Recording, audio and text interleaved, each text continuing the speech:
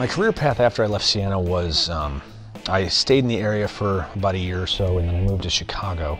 Did a bunch of student film, worked with a lot of people from Columbia College. I moved there in 2005, and then I moved to Los Angeles in 2011, and I've been there ever since. The last 2.5 years, I think, I've been doing production pretty much as my main source of income while I've been working on acting here and there, and doing stunts.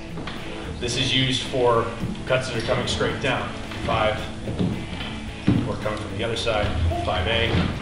Siena prepared me quite a bit, actually, for my career.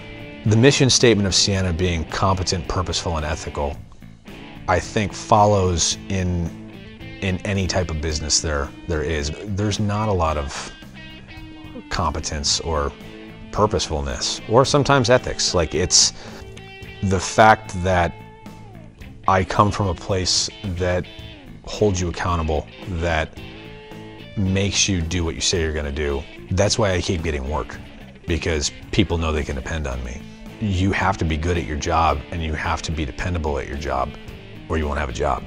That mission statement has kept me afloat as much as any technical experience that I've had or craft that I've learned. Right, so hook it a little bit and do this. So much more. Yep.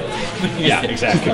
Much better. I built pretty much every show I was in when I was here, and so having that that mindset going into like film production, for instance, like, it's easy for me to talk to actors because I am one, but it's easy for me to get them where they need to be and make sure they're on time for their jobs, because I mean, I've stage managed theater shows. It can be difficult in many cases, but I mean, it's the same type of thing. Like, it's just being competent.